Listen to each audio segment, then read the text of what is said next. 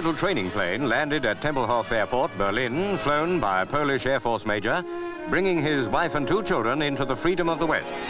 It's the first escape by air from behind the Iron Curtain. The major hedge-hopped nearly 200 miles, keeping low to avoid detection by radar.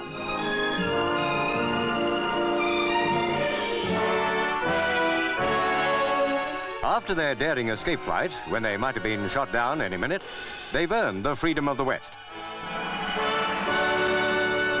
Iserlohn, Westphalia, and in the car was Princess Margaret. It was the first time a member of our royal house had visited the city for 51 years. The mayor officiated at the civic welcome.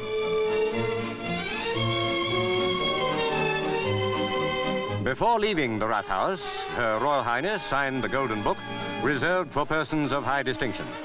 Then on to the barracks to inspect the 1st Battalion Royal Highland Fusiliers. Regimental battle honours were proudly displayed. The Princess is Colonel-in-Chief of the regiment, which was formed by the amalgamation of the Highland Light Infantry and the Royal Scots Fusiliers.